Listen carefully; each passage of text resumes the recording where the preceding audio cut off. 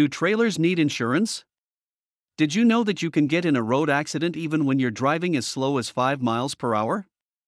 Yes, even though most of them aren't life-threatening, accidents are common and remarkably easy to get into. And the possibility of serious damage is only enhanced if you're hauling a trailer behind your vehicle when it happens.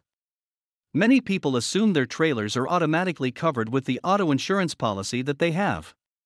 Those folks are sadly mistaken.